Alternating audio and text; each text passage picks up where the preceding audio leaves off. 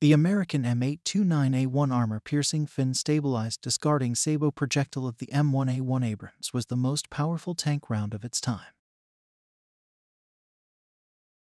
The projectile entered service in the late 1980s and featured a high-elongation depleted uranium monoblock penetrator.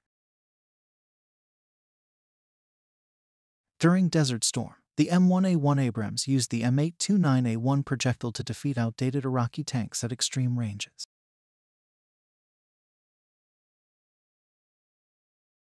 The Gulf War was an example of asymmetric warfare, where coalition forces fielded much more modern tanks than the Iraqi T-55, T-72, and T-72.